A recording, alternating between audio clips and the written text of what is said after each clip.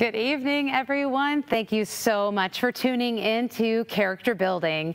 I'm Kennedy Brady. I'm the producing artistic director of Theater Raleigh, and I know we kept you waiting, but it is going to be worth the wait. Tonight we have Tony winner Kelli O'Hara. She is here to talk to me about building character, what it takes to be as awesome as she is and to stay at the top of her game. I cannot wait to have her out here and chat with her, and also invite 3 aspiring artists out to talk to her and ask her a question as well.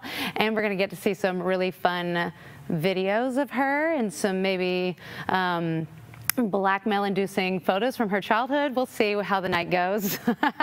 But we are very, very happy to have her. And we're, of course, happy to have you tuning in. Thank you so much. I know it's Golden Globe night, so thank you for being here instead of that. So I wanted to, before we get going and bring her out, I would like very much to thank First Citizens. They are our virtual theater experience sponsor. We couldn't be bringing you all these awesome virtual theater experiences without them. Also, while you're here, you want to donate to Theater Raleigh, we would appreciate the help getting us through this crazy, weird, dark time, and hopefully safe on the other side of this pandemic. And while you're here on YouTube, subscribe to our our YouTube channel, so you can see all the cool things that we have coming up. But let's get right to it, you guys. Here she is, 7-time Tony nominee and Tony winner, ladies and gentlemen, Broadway sweetheart, Kelli O'Hara. Hi. Hi. Thank you so much for doing this. I'm so happy to see you. It's so nice to see you too. I'm sorry for my technical problems. That's me, guys. All on me. No, you are so fine. I mean, it's crazy. This new world we live in, it's all about connection, but it's really kind of hard to connect sometimes, isn't it? Yeah, that's exactly true. Yeah. I'm so thrilled that you're here. It's such a coup for us. It's such an honor to have you on, to get to talk about your life and your career. And so thank you for taking the time out of your busy life with your children and your family. And I know you're doing something pretty awesome too. Aren't you filming something? We'll talk about that later, maybe. Yeah, okay. We'll talk about it later. Well, I like to usually start the show with sort of doing a Kelli O'Hara, This Is Your Life, going a little bit through your amazing credits. I feel like I researched that you have done 12 Broadway shows. Is that right? I think it's just 11. But okay. All right, fine. I miscounted. But that's a ton of shows and kind of amazing. Starting with your Broadway debut was Jekyll and Hyde, right? Indeed, yes. And then you went on to be a replacement in Follies, the revival of Follies. That's right. Mm-hmm. And then, of course, no one should ever forget Dracula, the musical. And of course, which I believe when they made the cast album, you took over my part. Oh my Lord. Well, I had at one point been a placeholder for you, I believe, in one of the readings. So then you went on, of course, to do The Light in the Piazza, which really solidified your star on Broadway. There you are, gorgeous girl. And Pajama Game with a little, just small star named Harry Connick Jr. Super cool. And then another star, Matthew Broderick, in Nice Work If You Can Get It. Mm-hmm. And of course, you did South Pacific with a star, Charlie Brady, my husband. You did that with him. Yes. And The Bridges of Madison County. Oh, my Lord, that show. Cannot wait to talk to you about that. Yeah. And then you won your Tony Award for The King and I. Yep. There you are, gorgeous, so stunning. And then, last but not least, I believe you made quite a splash in the revival of Kiss Me, Kate. What a stunning, just quickly went through your 7 Tony nominations. Weren't those it, for those shows? Yeah, those last ones, yeah. I mean, Kelli, come on. What is it like when you are, I guess let me just ask right away, the first time you were nominated for a Tony for The Light in the Piazza, I mean, what was that feeling like? I mean, listen, it was like heaven. It was just like being invited to the neatest party and being included. And you know, if any of you ever felt excluded in your life, which I think most of us have, it's this weird feeling, and you keep telling yourself. I mean, I think with Light in the Piazza being my first, I didn't even have the talk of, you don't need that, don't worry about that. It was more like I just didn't even expect, I didn't even see it coming. In the beginning, you really don't. I was pretty naive. I never saw the Tonys as a kid. The first Tonys I ever watched were the year Kristen Chenoweth won and thanked our teacher, Mrs. Birdwell. And I love that. Yeah, and so it wasn't the fact that I was in a show, that I had been in Broadway shows, that was it for me. And so it was this incredible gift on top of everything else. You know. That's awesome, because I did want to ask, you know, you were nominated 7 times. I mean, that is an incredible accomplishment. First of all, it's an amazing accomplishment just to get on Broadway, not to mention play incredible roles like you have, but then also to be nominated and recognized by the community so many times. That has just got to be amazing. Did it ever, though, did you ever lose perspective and be like, oh yeah, there's another Tony nomination? My God, I hope not. Put me in a box and send me out to sea if that's the case. You know, they all came with their different bits of weight. You know, they were all so joyous, and so I've been grateful every single time. You know, it's the most. I pinch myself. I cannot believe it. But there were many times I was nominated, but my partner wasn't, or many times I was nominated, but or one time I was nominated, but my show closed, and they always had these different feelings. For me, the reason I got into theater, the reason I love it so much is the family aspect of it, the collaboration. That's all it is for me. It's this absolute non-solo entity in my life, is to be in the theater. You know, it's all about this group. And so there were years there that, yes, I was elated and, you know, down on my knees with gratitude, but at the same time, it can be a lonely experience because you carry guilt, you carry the expectation then, you know, of then losing, you know, to disappoint, or you feel like you might disappoint, and of course you don't, but like your parents or your friends or your, you know, and then you start building up this pressure of like, gosh, I don't want to be Susan Lucci of Broadway, you know, it's like, so it's filled with all these emotions. It's not just joy, but my gosh, it's joy, you know, so I can't, but I never and will never say, just another, no. You know. You certainly don't seem like the kind of person that would ever do that. It was certainly said as a joke. I mean, because I really look at you too. I mean, you have consistently stayed on such a high level all these years. I mean, I've known you, or at least seen you in hallways auditioning for stuff, I mean, for 20 years. Yeah. And you have always remained incredibly gracious, such a level head, even as your star rose and rose and rose and rose. Your kindness was always there, and you always had such an open heart, and you were so inspiring. And it's just, you know, it's really amazing. And I've just said inspiring, but I'll say it again. It was inspiring to watch that. Well, thank you. No, we're Southern ladies, Lauren. We can't drop that. We can't drop that. We were brought up right. Yeah, and you know what? I never expected. I don't live in life that way at all. I'll never assume that I'm owed anything. Every single thing that I have, not only did I feel like I had to try to earn it, but after having gotten it, I feel like I have to be deserving of all that all the time. And some of that's burdensome. Some of that is a burden. Sure. I wish that I wasn't so suspicious of joy all the time. You know, I wish that I actually just could say, this is awesome. And I do for the moment. And then I go, oh, I got to get back to work and prove that I'm worthy of those types of things. I think that's a really interesting way to put it, because, you know, we're both parents. I talk to my daughter all the time about wanting her to have humility, but also not dimming her light, like wanting her to feel like it's okay to be talented, it's okay to shine, as long as you understand what comes with it. Or, you know, I don't even know what she's going to do with her life. She doesn't necessarily want to follow in my footsteps as a performer, but you know, I just think it's such an interesting thing to teach children, that you don't have to break other people down, and you don't have to break yourself down, more importantly, to feel like you're deserving. And it's just, you know, for girls especially, it's such an interesting balance. And I certainly know, as a witness, I watched you walk that balance incredibly well, because, you know, you could have been somebody that somebody like me was like, damn, that Kelli O'Hara, she gets all the parts. But I was always like, she is amazing. She deserves those parts. She's incredible, and she's you know, couldn't happen to a nicer person. So, you know, that's well, but I was gift. like, damn that Lord Kennedy with that belt that I'll never have. Oh my God. Well, you know, look who's laughing now.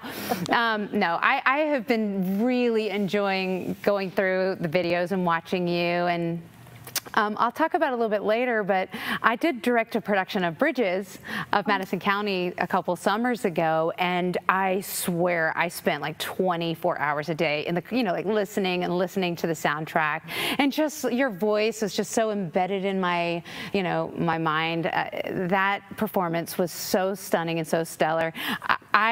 You have that kind of vocal quality that, of course, it's a gift. You know, of course, you're born with it to a certain extent, but you had to have worked really hard. And part of this show is about talking about the kind of discipline that it takes to keep up your muscularity and to stay, you know, physically fit, or at least vocally fit. I know you just lost your beloved teacher,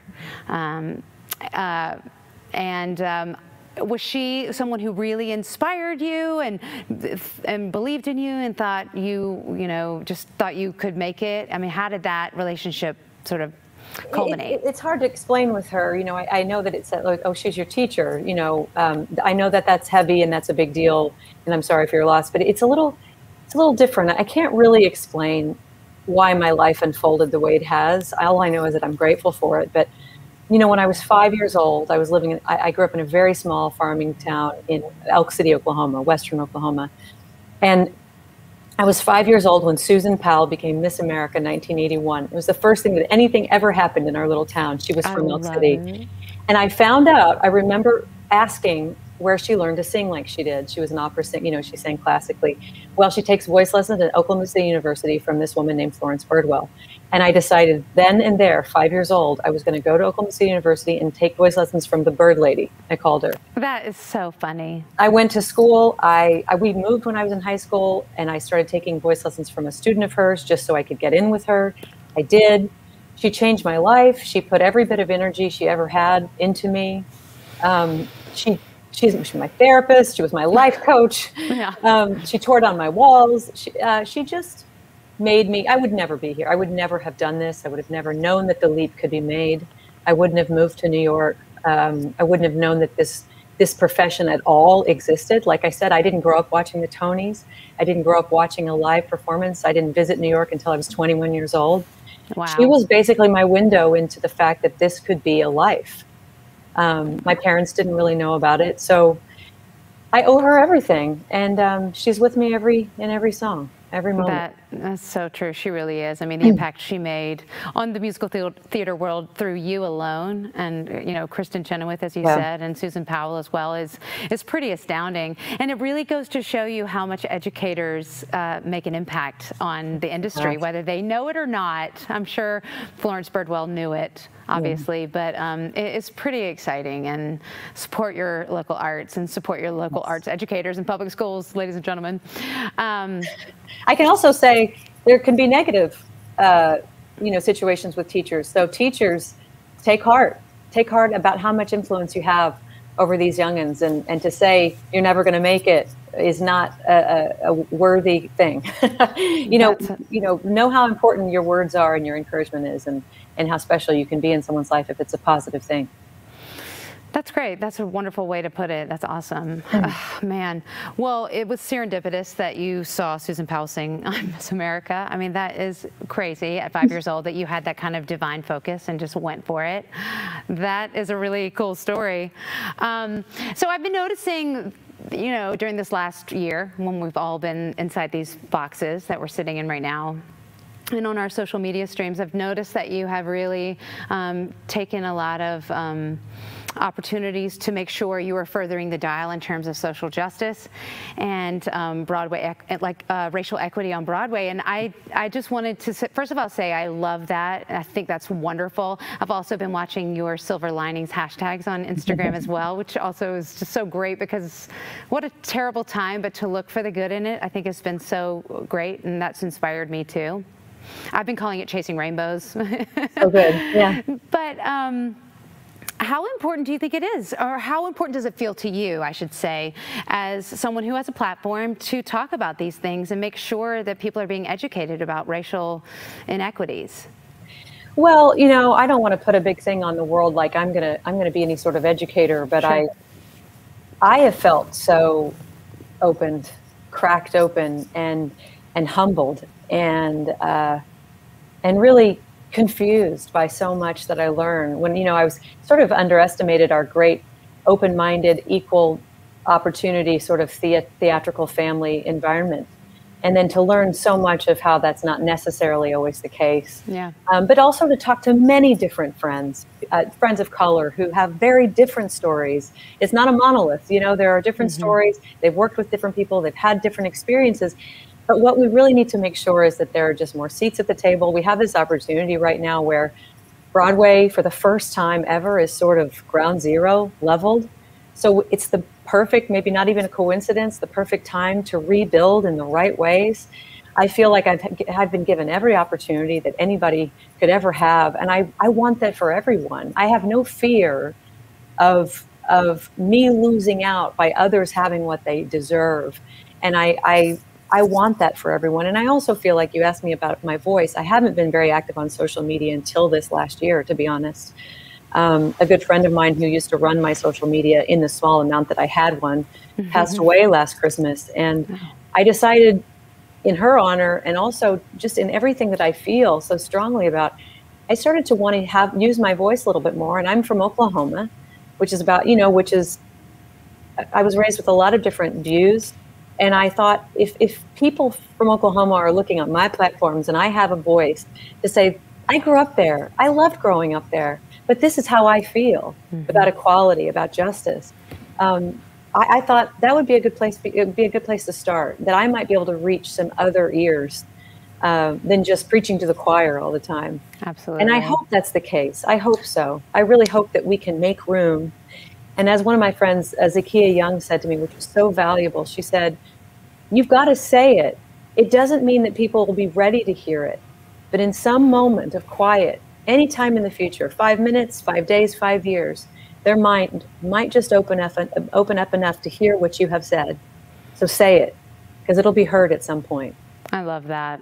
That is so true. And like you said, it doesn't take away from anything that, you know, you have in front of you, or we all have opportunities to sort of crack open and make the playing field a little more even as we move forward in the arts. And the arts is such a place where we can tell stories and we can educate people while entertaining them. So we're softening their hearts while they're, you know, getting the message.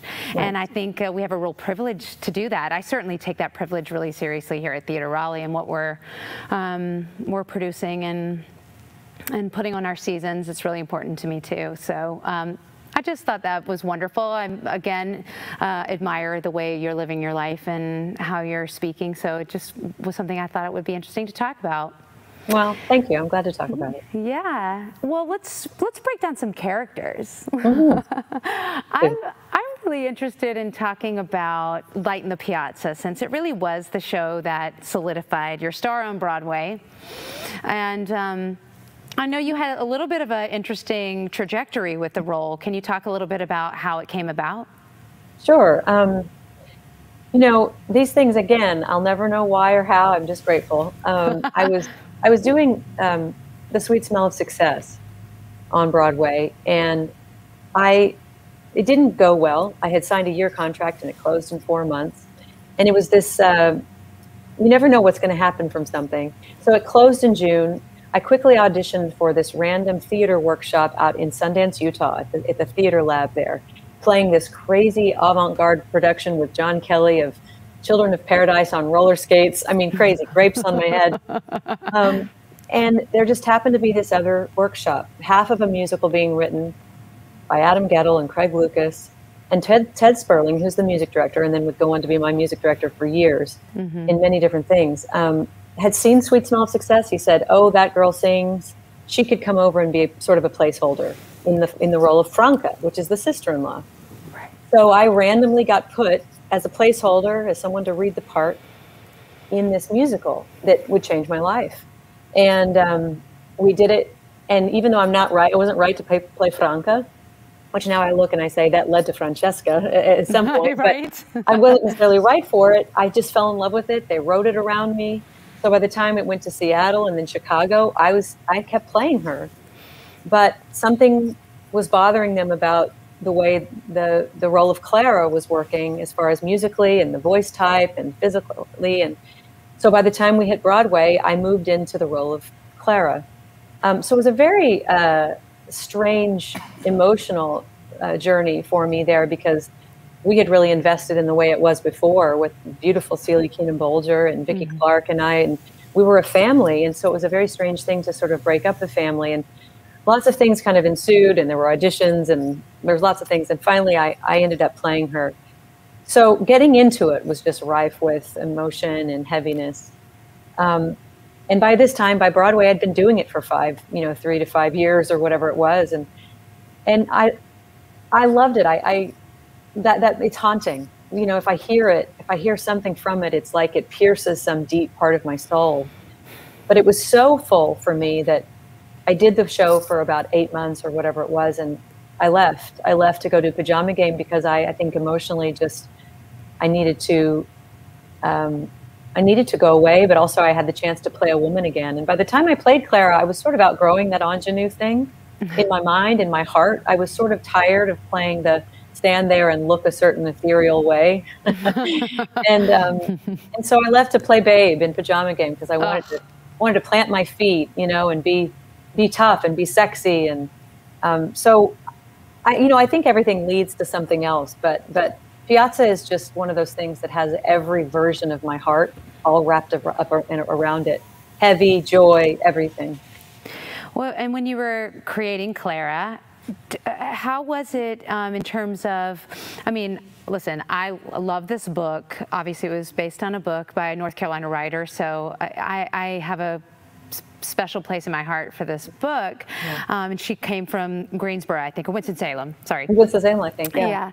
And, but she had a tragic accident, and so I had a brain injury, and so she had this like innocence and childlike quality. How did you prepare to play someone with that kind of a disability? Well, that was the intriguing part for me. When you write something that's fictional, based on this, this short story, basically, or novella or whatever. Yeah, novella. When you write something fictional, you're writing a person that needs to exist in this fictional world. And so when we tried to put her into a human form, a person like me, coming out of acting school, was researching blunt trauma to the head, what that does to your sexuality, what that does to your physical movements. I was like going dark. I was like trying to get in there to understand her, but we needed her to be this ingenue, this sort of simple. And I remember Stephen Sondheim came to the show during previews, and I shudder to think of the people who only saw these particular performances. His note was, I need to see more of what ails her. I need to see more of the handicap. So for a couple of days, we improv, rehearsal, sort of, the childlike behavior, the dress over the head, the grabbing of the crotch. Actually the hands stayed. I don't know if you noticed, but the hands stayed. The rest of it, we eventually had to drop because the love story wasn't coming off. Doing all this stuff in front of his man and him not thinking that's strange. Yeah. We had to drop a lot of that, but we went full. I tried to be brave, and I tried to do everything we improv'd and put that into night. Really childlike behavior, and it was an interesting thing to realize that I wanted her to be so authentic and truthful, and yet to tell this story, we had to invent a person that really doesn't exist in this world. That's interesting. Yeah, which is hard for me, because I always go from of course there were things I could identify with, but I always go to the real human side of any story if I can. And this one was not as much. Well, that kind of brings me to another question, is when you are creating a role, whether it be Clara in Light in the Piazza or any of your characters, do you you know, do you, obviously you're studied, you just told me you were, but what's the ratio between like instinctual in the room and playing off of people and the research and the time you put in ahead of time?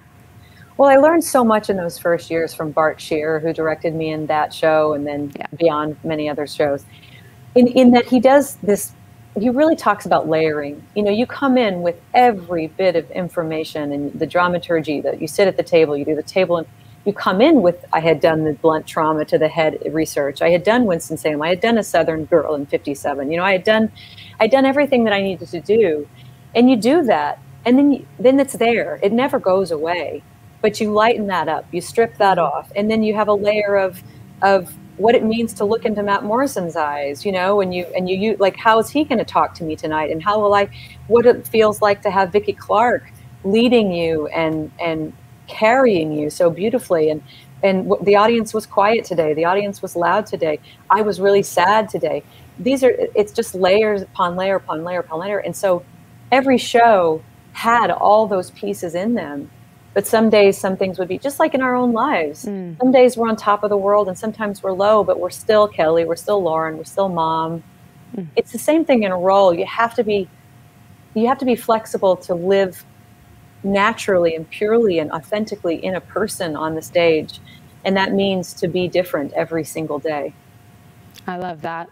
And it's kind of what you said before about the family aspect of the community. You know, you can't act in a vacuum. You're obviously going to be working off of the people who were in the scene with you. And I love that. That's really cool. Yeah, you must.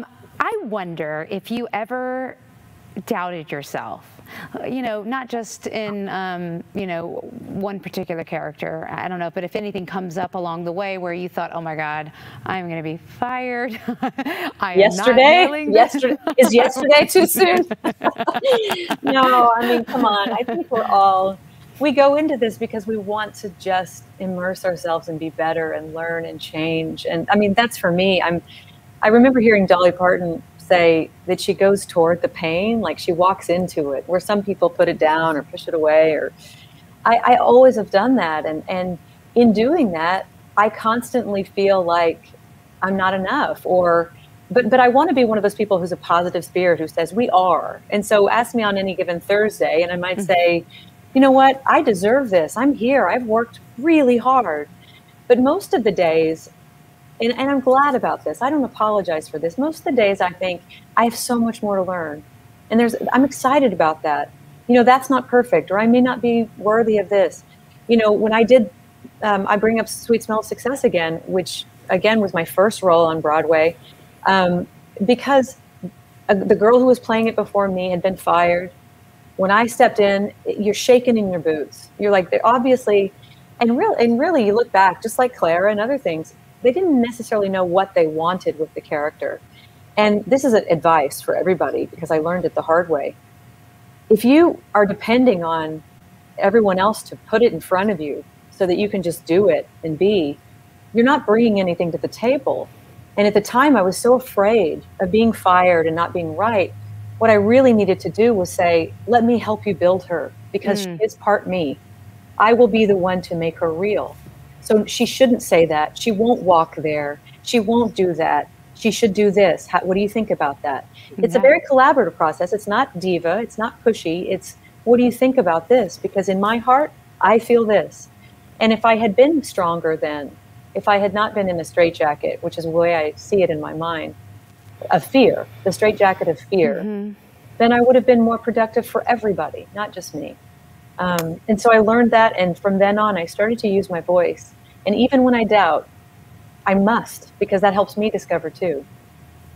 That's absolutely right. That is 100% correct, because too, I mean, I feel like I learned that very valuable lesson too late in my career as an actress too, when I went to the other side of the table, and you realize that you are waiting for that person to walk through the door who is what you see as the seed of what the role can be, and you are expecting that person to bring themselves to this role. And well, I as a director, want you to. You know, I want to hear what you have to say, and I want to craft it around that particular actor. It's very meaningful. I always like to say to people I direct, like, you're the expert on this role. Like, let's talk about it. Yeah. Tell me what you think. You know this person. You're embodying them. You know, let's go. So that's cool. That's really great that you learned that. Really, honestly, that young. Yeah, I'm grateful for it. Absolutely. Yeah. I'm still learning.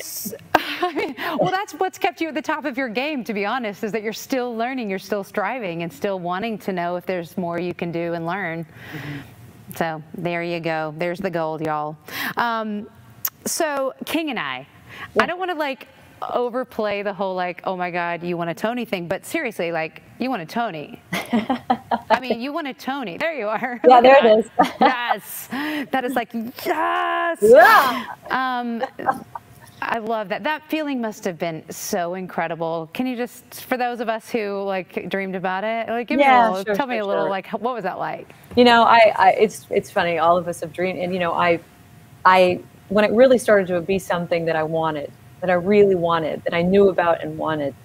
I never did write down a speech in all those years, but I remember laughing recently with somebody because I used to take long runs on Riverside. I swear I gave so many speeches on the, I was like, and I just want to thank, and you know, and they were so profound, you know, and then of course I get up there and I'm like blubbering. But my heart, you know, I liken it to, even if I would know what this feels like, my heart exploded. I didn't expect to win. I'm not saying that to be actually at all humble or whatever that is, with false humility. I hadn't even been nominated for a Drama Desk that year. Kristen had won every single category, Outer Critics, Drama Desk, Drama League, everything. And then I wasn't even nominated for the previous. So I just didn't, once again, with my parents sitting next to me, I thought, I did that little talk to myself. I was like, okay, you don't need this. You tell yourself you don't, because you love your work. You're so lucky. You're so blessed. So when Neil Patrick Harris said my name, my heart exploded. I just wasn't ready. And you'd think I would have been by then. But when I got up there, and then I did say some of the things that I thought, of course, I forgot things too. But I was truly shaking. I was truly shaking. And I was so proud and so emotional. And then the next day, I was so tired. And I did a couple of shows. I did Tuesday, Wednesday. And on Thursday, we had our CD signing at Barnes & Noble, you know, when you do those things. Yeah. And my face started turning green. And my body literally exploded inside. And I could not move. I got to the theater, and Ken Watanabe's like health guru rubbed out my body. Like he was like, something's wrong. And he like rubbed out my body. And I made it through that show. But what he did was he spread my fever. And I got the worst flu of my life. And by Friday morning, I could not move. I could not lift my head. And on all the way, Friday, Saturday, Sunday, I'd never missed shows for being sick in my whole career, maybe one. It was just one of those people, people that just never would miss, stubbornly. I should have missed more, but for personal reasons. But Tuesday, I tried to go back in the show, and I couldn't. And I went back home. I mean, I did the show, but I mean, I could barely get through it. I went back home, tried to get better, got back into the show, had to leave at intermission, first time in my career, hopefully my last, couldn't sing.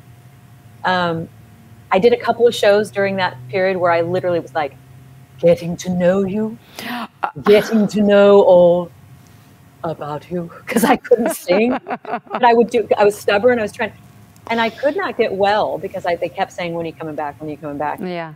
But finally I got in the show, I made it through the fall, I got sick again in October, same symptom, same thing. I got the worst flu, would not go away. Same thing happened in February. It was one of those months, and I think I attribute it back. Yes, I was overtired. Yes, I had a baby. I had a 7-year-old, and an 18-month-old at home. But I think my body just exploded.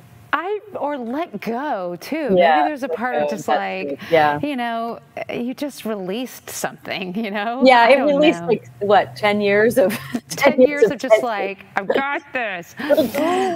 You deserved that flu. You deserved to lay and do nothing and just kind of not have to work hard. Bless your heart. Yeah. That must have been crazy. It must have felt really weird.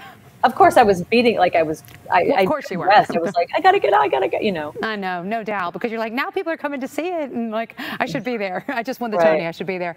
I'm sure you felt that way, but you deserve to like kick back. Your body was telling you to do that, apparently. Listen to your body. That's why when you should miss once in a while to rest yourself, and I pushed too hard. Now I've learned my lesson.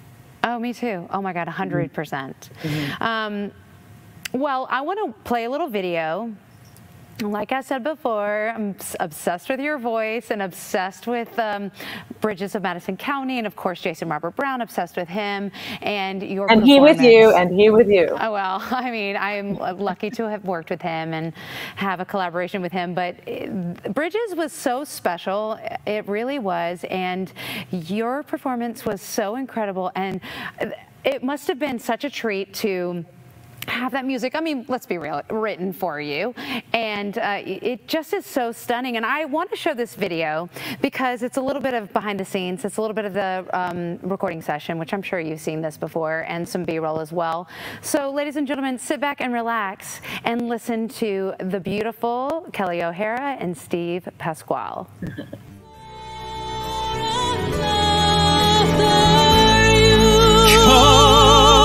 with me.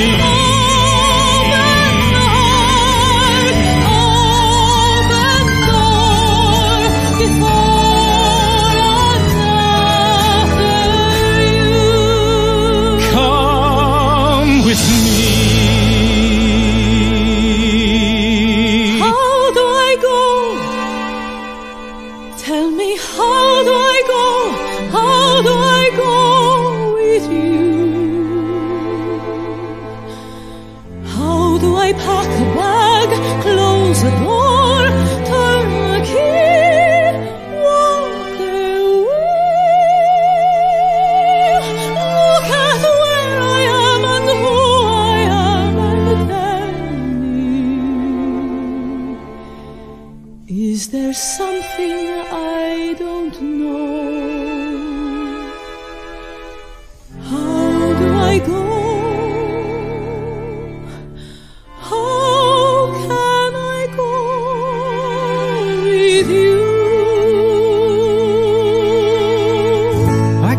Tell you I know what the answer will be.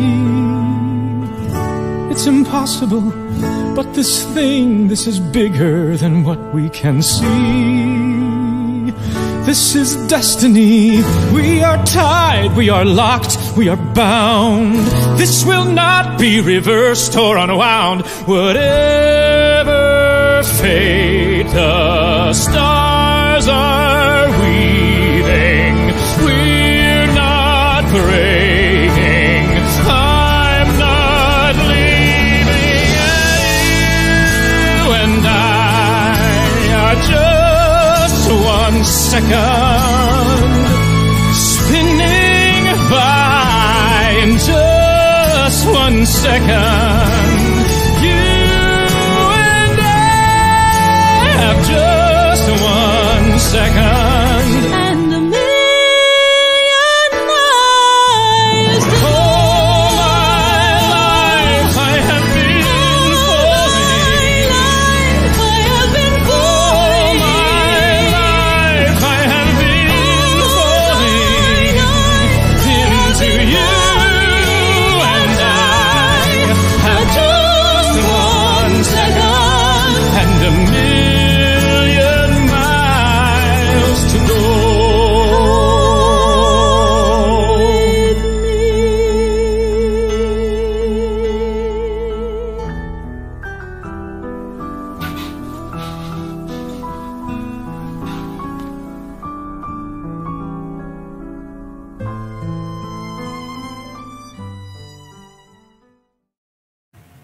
I just love it so much. It's killing me. I haven't seen that one in a long time. You know, I think what's making me cry is we're so wrapped up in so much, Lauren, and as you know, being a mom, but in that recording, see, that was before everything, before the cast, that was before the Broadway. And I can see my baby, my new baby on my body and my face. I just had her, I think maybe the month before. I think that was September or something. Or October, she was born in September.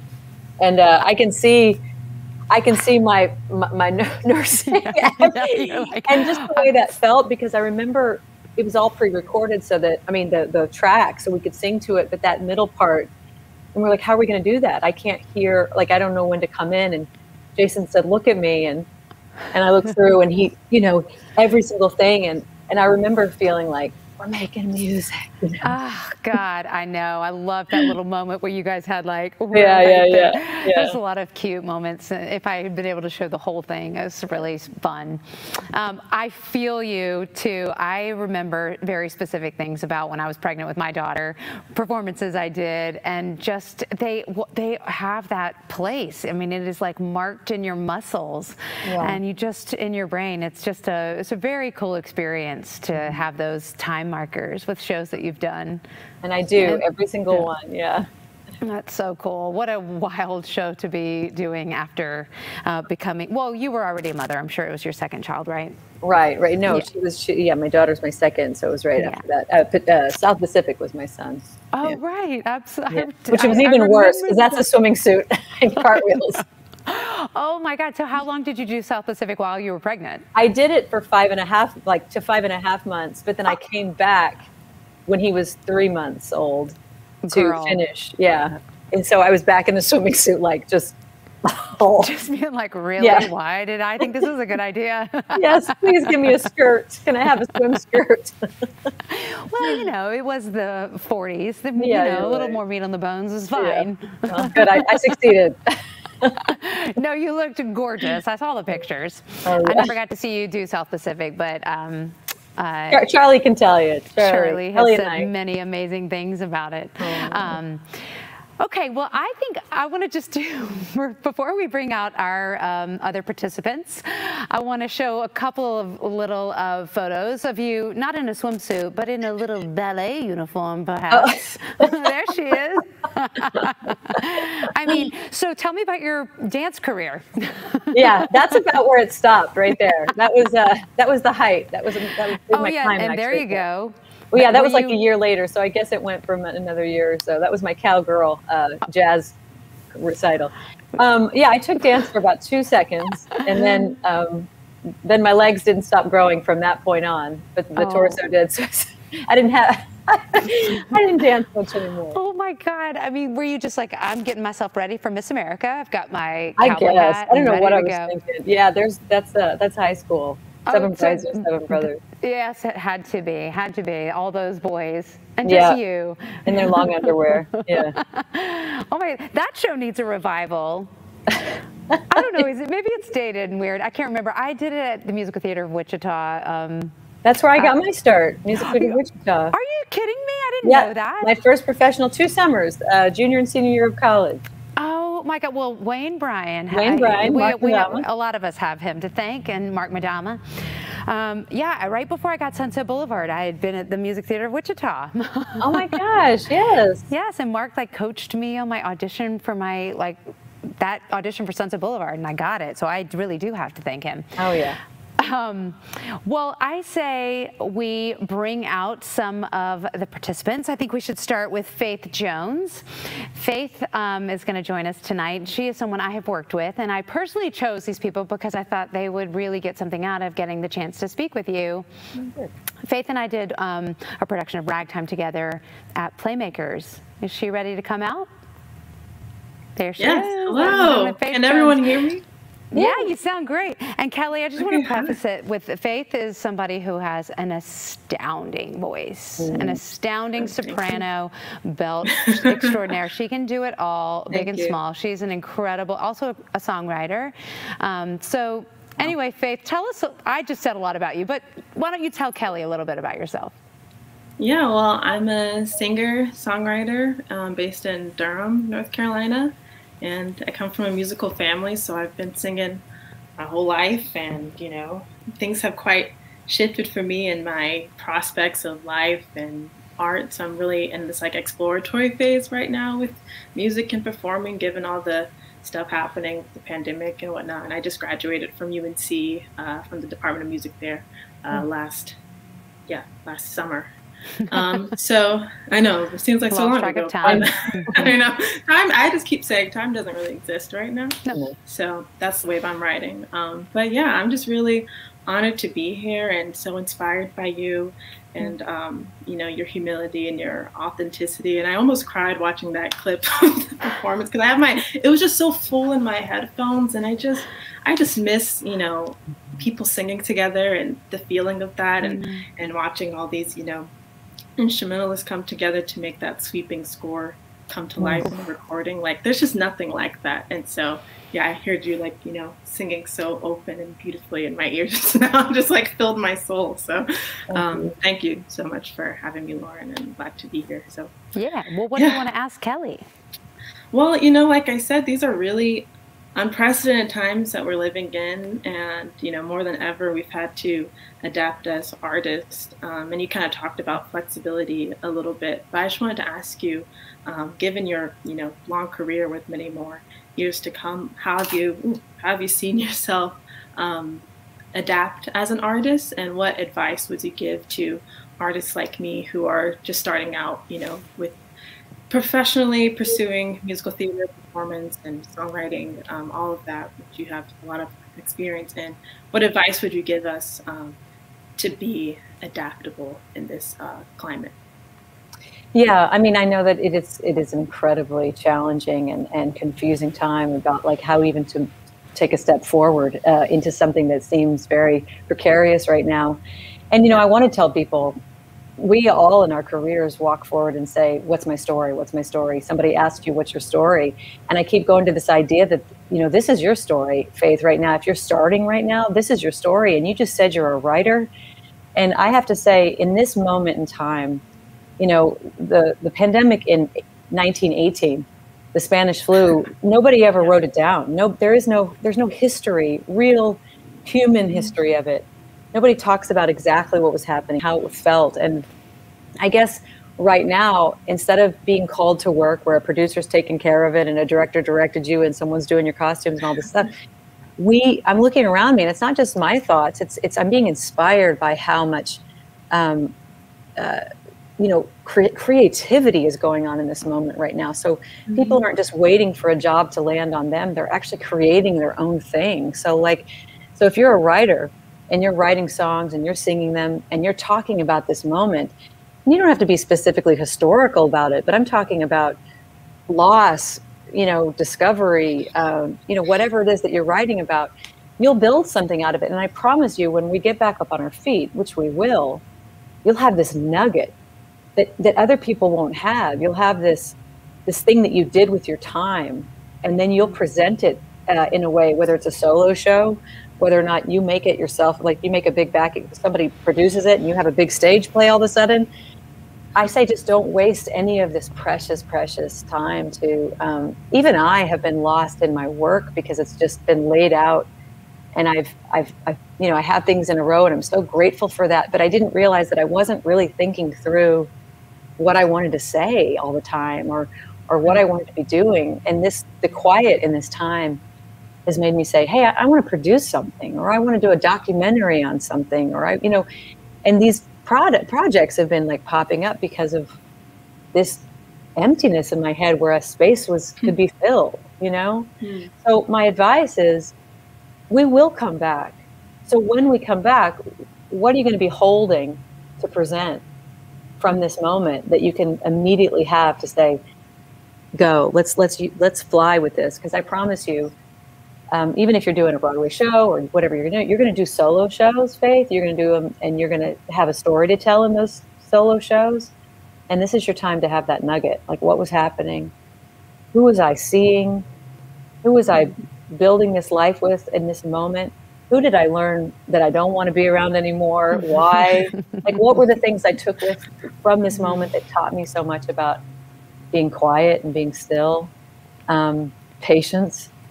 I don't know, just keep creating. I think the real death here would be to just, you know, you said time's not existent, and it is like we're in holding, but don't treat the creativity like that. This must be like this is your chance. Because once you start working, you're going to get busy. You know, you're going to get, and you are, you know, like being in a show, like being in Ragtime, whatever. You're going to the show. That's your job. You're doing it. You're giving all your heart to that. We don't have the space to be saying like, what do I really, really, like, what do I see out there right now that I can write about or feel? And just keep creating, because you're going to use it. I promise you'll use it. And it might be your ticket, you know? It might be your thing, you know? Yeah. Thank you. That is such good advice, because, you know, I'm sure, Faith, you sit there and think, well, I'm wasting time, or like, oh my God, why can't I just get it going? But, you know, I know that you already are utilizing too. So this is such great justification that you're on the right path and you're creating your own destiny, for sure. Thank you. Yeah, I agree. Well, I can't wait to see what's going to happen with you. Yeah, I know you got a lot in that heart, a lot in that heart and a lot in that brain. So we're going to be excited to see what happens with Faith Jones. Yeah, let me know. And if you write a part for me, I'm here. I'll keep you in mind. My people will talk to your people. Okay. I love it. Thank you so much for joining with us, Faith. Thank you. Thanks, Faith. Bye. Bye. Yeah, we'll hear from her. Don't you worry. Oh, I won't. She's incredible. Okay, let's bring out Connor Nielsen, who's also a UNC grad, an incredible actor. He's a Theatre Raleigh favorite as well. Connor, this is Kelly. You want to tell her about yourself? Hi, Kelly. It's so great to meet you, and thank you so much for having me here, Lauren. Of course. Well, yeah. I'm an art actor and an arts administrator, also based in Durham. During the day, I coordinate community-driven public art programs downtown Durham for my day job. And I was born and raised in Charlotte, and I studied dramatic art at UNC Chapel Hill, where I met and did several shows with Faith. And I've been working on a professional level for about 3 years, starting at Playmakers Rep in Chapel Hill and North Carolina Theater. And then I was lucky enough to join the cast as Puck in Theatre Raleigh's school tour of Midsummer Night's Dream, directed by Lauren. So thank you for that, Lauren. That's a real joy. Thank you and for that plug for our tour. Doing that one again. But here's my question for you. First of all, it's just been great to hear already how you speak about how you view your life and the characters you played at different points stuck with you. I do the same thing. It's great to hear that you've taken the care and time to keep that spark and that the magical, mystical feeling about the connections between the characters growing and evolving. Yeah. So looking back on your various experiences building characters, how do you approach interpreting a golden age leading musical theater role for a contemporary audience?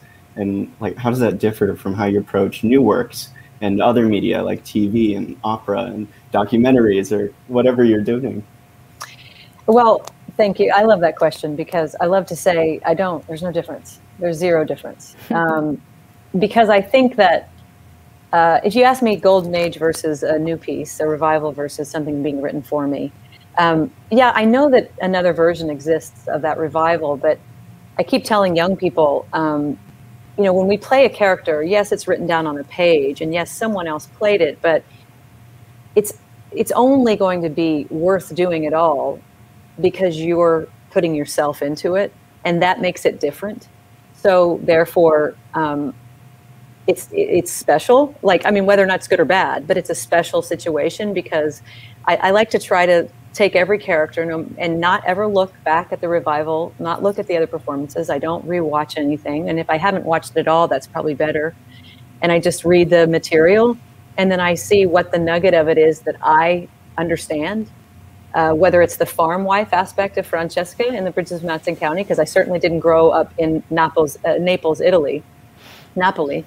But I was the daughter of a farm wife, the granddaughter of a farm wife and a farm kid. And I was the, daughter and granddaughter of women who didn't necessarily get to do everything they wanted to dream. They dreamed of doing things like that. Yeah. What are those pieces that you understand? And in revivals, Anna, I was a mother. I was protecting my child. I could imagine what it felt like to be a widow with no job, trying to take care and support her children.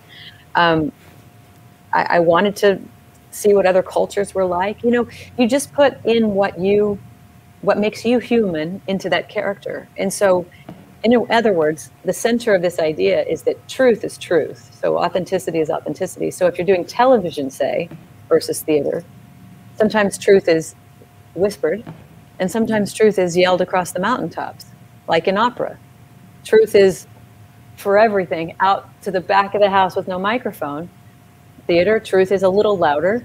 And on television, sometimes truth is a whisper, but it's the same intention. There's nothing changes. Some of the technical aspects, like I got to hit my mark and the camera's there as opposed to the whole audience is there. But the acting part is just, it comes down to logistically the size of it, but it's absolutely the same thing. And research and study should all be the same, and humanity and truth should all be sought after. That's a really lovely way of saying that. There you go. Thank you. Awesome. Great question, Connor. Yeah, really good. Thanks. It's important. This is a really wonderful show. Lauren, she does a good job. Well, I do think it's really interesting to get to hear from, somebody like you, Kelly, who has had vast experience, and matching you up with people like Connor, Faith, and Avery, who's coming out next, who I think have a ton of potential, and it's just exciting to make that connection for them. So thank you for being here, Connor. It was really great. Thank you for taking your Sunday night, and I'm wishing you the best, and I sure hope I'll see you soon. Thanks, you too, Lauren. Great to meet you, Kelly. Thank you, Connor. Thank you. And then last but not least, I know they're so awesome, let's bring out Avery Zimmerman. Avery, hi, Avery. Hi. Also an incredible singer. She is recently, well, probably 2 years out of high school now. Am I misspeaking or am I right? Yes. She was just recently with us for a Theater Raleigh show. Avery, why don't you tell Kelly a little bit about yourself and ask your question? Yeah. Hi, I'm Avery. I'm 20. I am native to Raleigh. I'm a singer. I'm an actor. I just started kind of dipping my toe into working professionally with Theater Raleigh, so that's been really, really cool, and I think I learned so much for that. And I'm really just kind of figuring out what my path is going to look like. We are in a parallelogram all of a sudden, so it's very different now, and I'm just kind of learning what I can now and doing what I can. Good. That's a great place to be. Be where you are. Yeah. Good. Exactly. So my question was, you touched a lot on it with Connor, but when you're developing a character and it's a show that maybe is based on a book or a movie, and then maybe it's a show that is completely original as a musical, and then maybe it's a show that it's been played a million times by a bunch of different people. So I was going to ask kind of how those differ in regards to like building your character, getting yourself into it, making sure it's authentic and you, but also staying true to the script. And also maybe getting out of your head and not thinking of other performances. Yeah. Well, yeah, absolutely. I mean, again, if you have the opportunity to not have seen another performance, you're lucky. Of course, I've done a lot of Rodgers and Hammerstein, and I grew up on all those Rodgers and Hammerstein.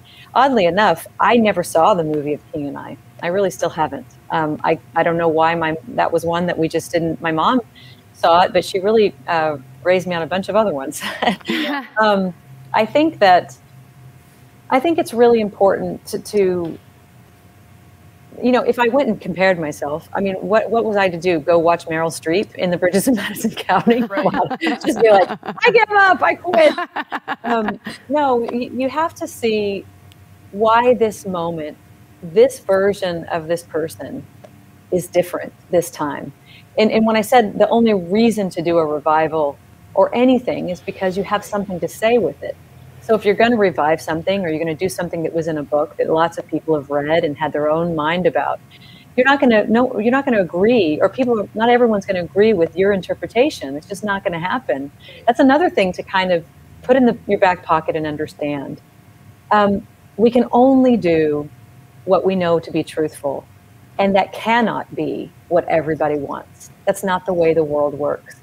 To think that everyone will love us, or agree with us, or think it's the best performance of the world is to really be climbing up an uphill mountain that never ends. So what you have to do is you have to say, I can at least be honest. I can at least be authentic and true to me. So I had somebody say, this is a good example. I had somebody say about Kiss Me Kate, well, you just weren't really right for it. I think vocally I think I wanted to sing that sort of high soprano, tough, and full of lots of fun coloratura stuff. But I think what they meant was their version of this actress, this diva actress, this selfish, tear the scenery off, mugging, sort of like, again, diva, I say. They needed that. That's the version they loved. That's the version that they first saw. That's the version that they see is right. See, I am an actress, and I didn't want that version for myself. I wanted to prove that a woman who's heartbroken, spoiled, she's an actress, those things are all true. I wanted to find her heart.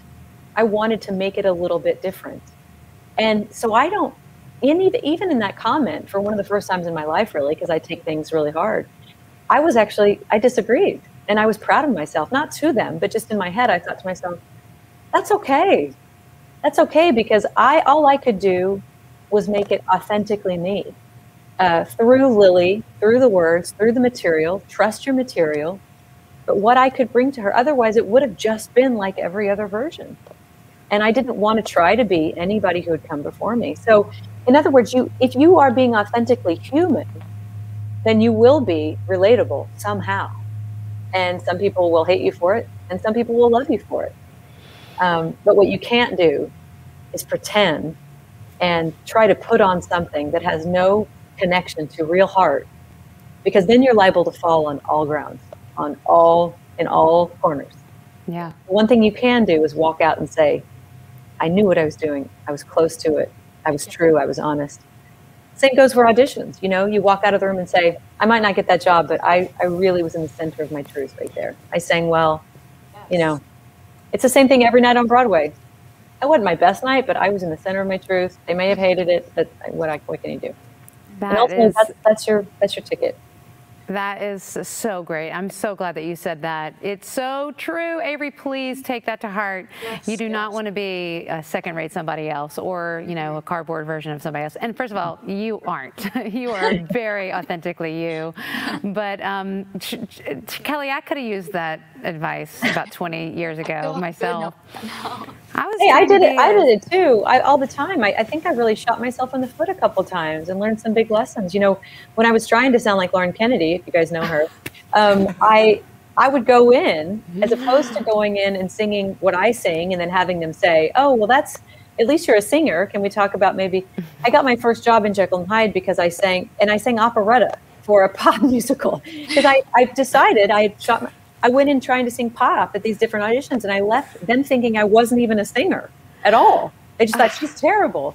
So why would I ever do that to myself anymore? No. It's so good. And when it comes to auditioning too, I feel like, there's this whole thing now where you have to have a book, and it has to have 1,000 songs. You have to have pop, you have to have rock, you have to have folk, you have to have country, you have to have this, you have to have, I'm like, I sing the music that makes me dance for every audition. You know why? Because that is the center of my truth. Yeah. That is what I sound best on.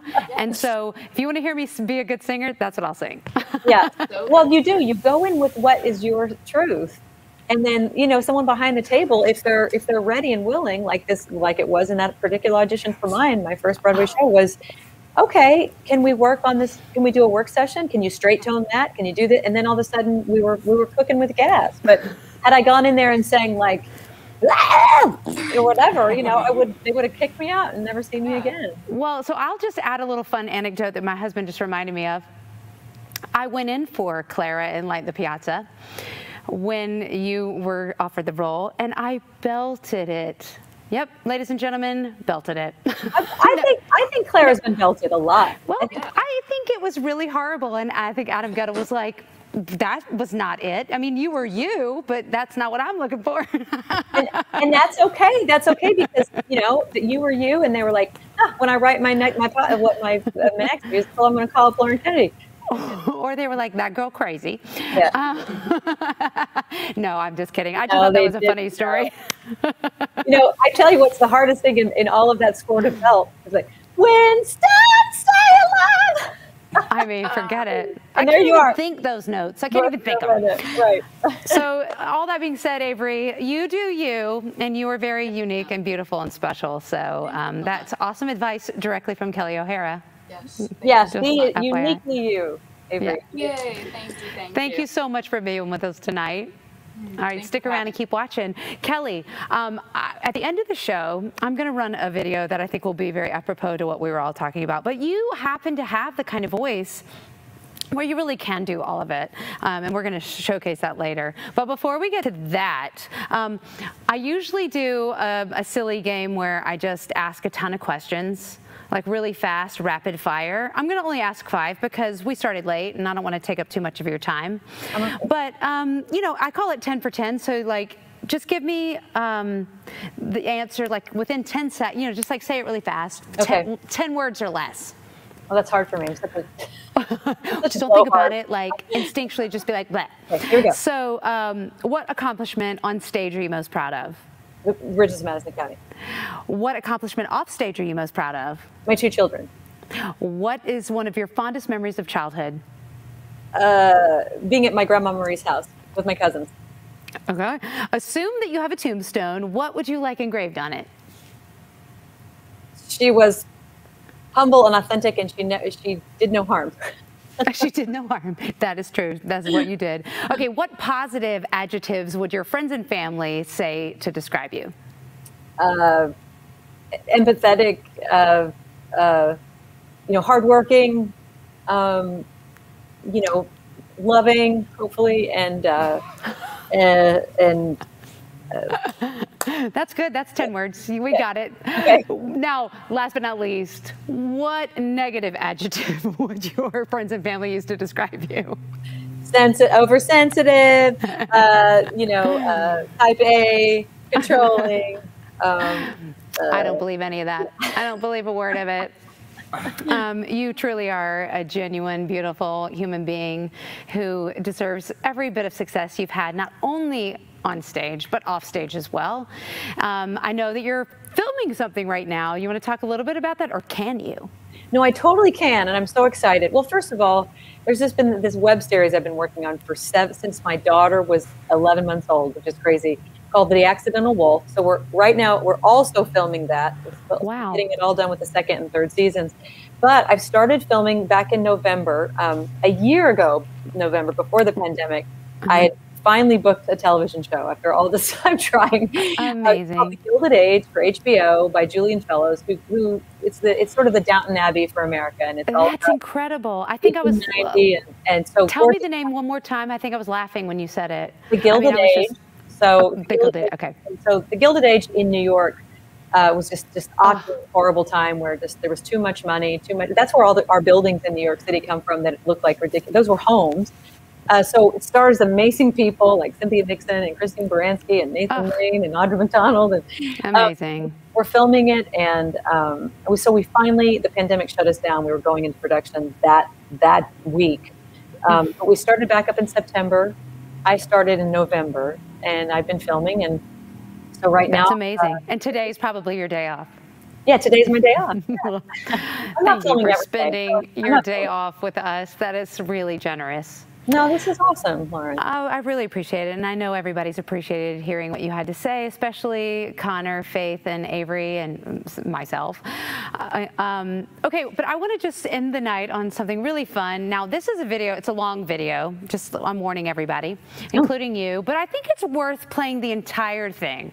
It is an incredible tour de force of a song where you get to do everything that you do, and you know exactly what I'm talking about. And I'm going to play the whole thing because everybody needs to see Kelli O'Hara just killing it on every cylinder, every single cylinder. Ladies and gentlemen, here she is again singing a 7-minute song, Kelli O'Hara. Hit it, boys. Now for something totally different, right? All right, here we go. Hold your hat, y'all. I'll tell you a little story about myself.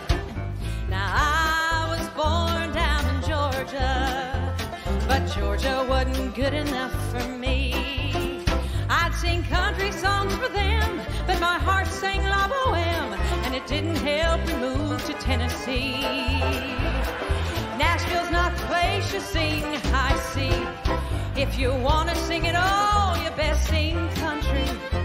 So I picked up how to do it pretty fast. Be a country star, go in the sticks them hicks don't know.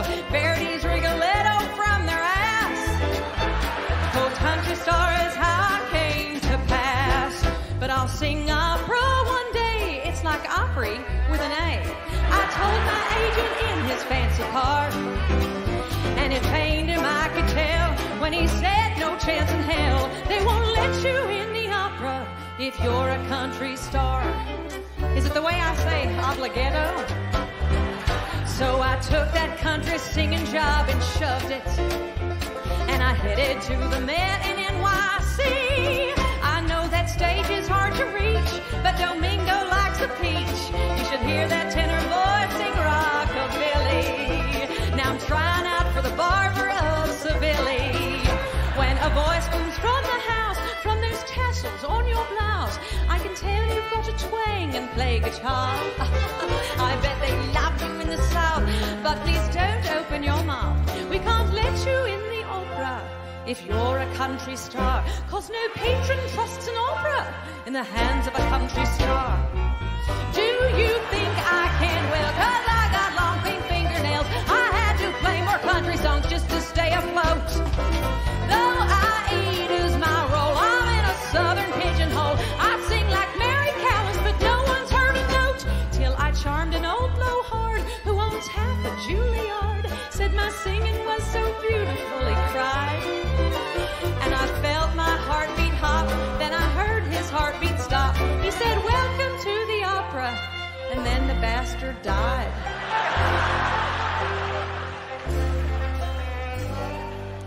Well, time went by, I gave up on the opera.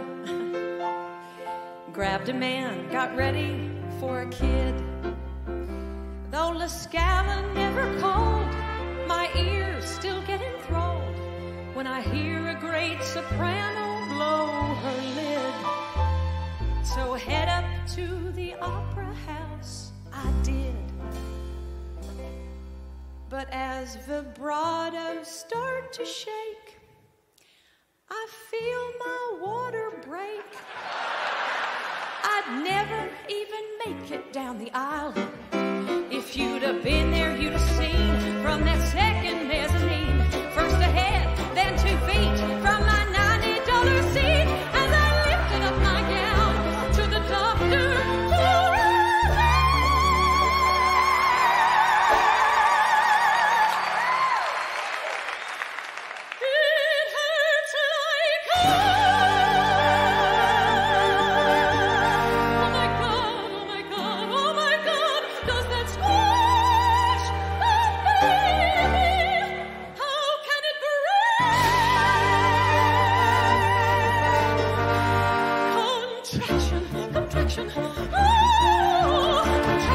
Contraction.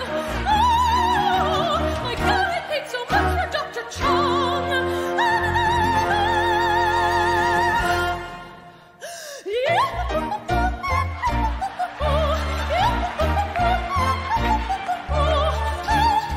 You son of a bitch. No, thank you, I need it.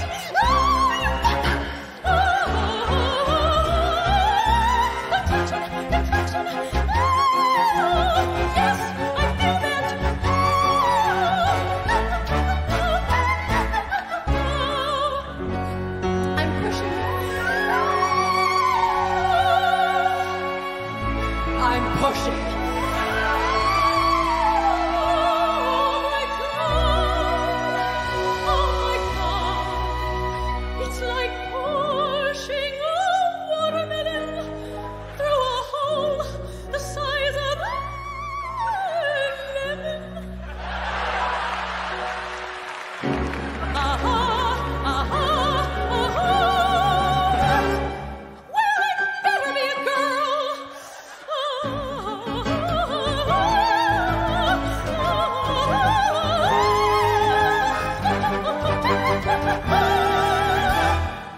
Sorry about your dress.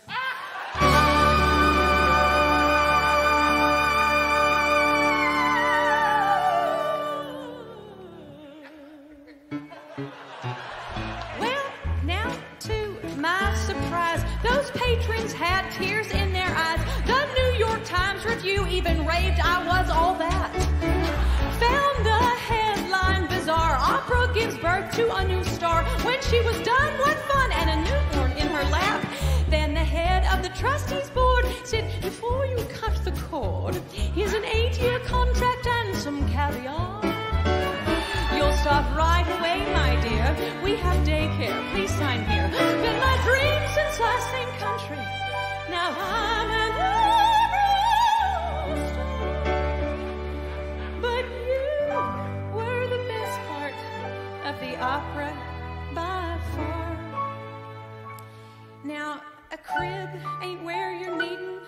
pearls of wisdom.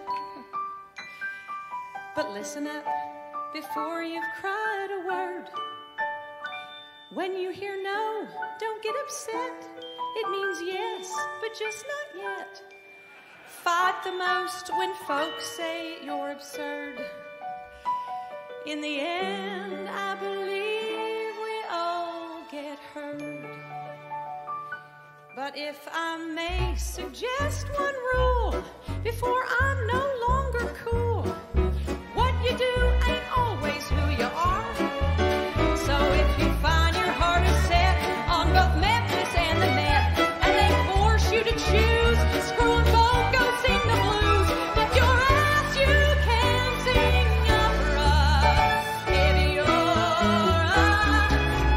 bound to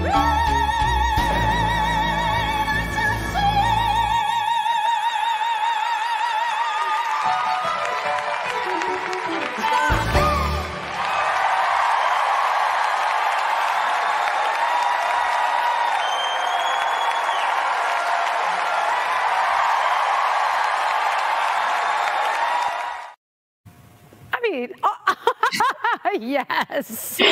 I just happened to have this hat for another reason sitting right here. When you started playing that, I was like, I gotta get my hat. And it's been in so many suitcases that it's completely ruined. Oh my God. You're just ready to go at any time.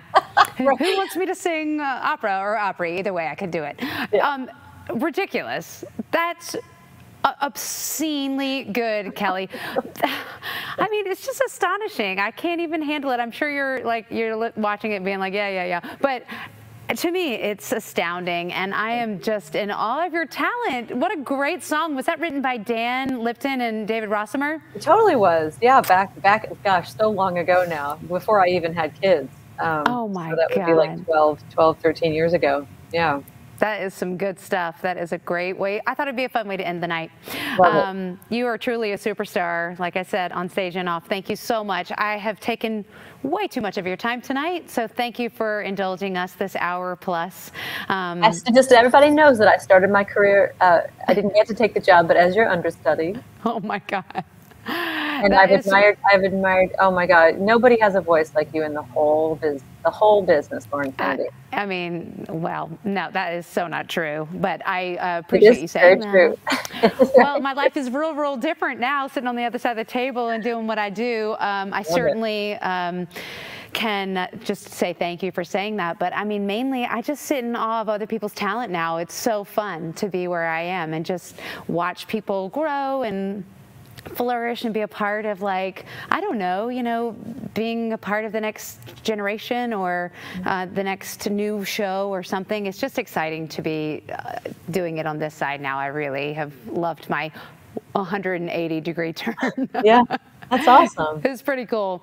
Well, Kelli O'Hara, thank you so much for being here. And go get some sleep, because you're probably going to be on set early in the morning. Give your family my love, and please stay safe up there. And I just hope that we'll get to see you again. And I just am very grateful. Thank you. I'm so glad you asked me. Thank you. And thanks to Charlie for doing all the technical stuff. Yeah, he's also, new skills himself. Yeah, we're resilient people. We're all learning new skills. That's right, the pivot, the classic pivot. Right about it for us. So exactly. Well, thank you so much, ladies and gentlemen. Kelli O'Hara. Thanks, guys. Thank you. Bye. All right, well, that was awesome and amazing. I'm so grateful that she came on to be with us and share her talent and her gift and all that amazing knowledge and advice. I'm not announcing our next character building quite yet. It will be coming up the end of March. But in the meantime, we have Living Room Live on March 8th. We have Ariane Mobasher as our special guest and performance. And we also have Charles Faneth coming on to talk about a big night in the arts. He's going to be producing with the United Arts Council and WRAL an incredible show with Branford Marcellus, Ariana DeBose, you name it, all the stars will be there. So join us on March 8th when he talks about that. And in the meantime, please be well, be safe. If you're eligible, get that vaccination so we can all gather in a theater and experience art together again really soon. All right, good night. Thank you so much for coming.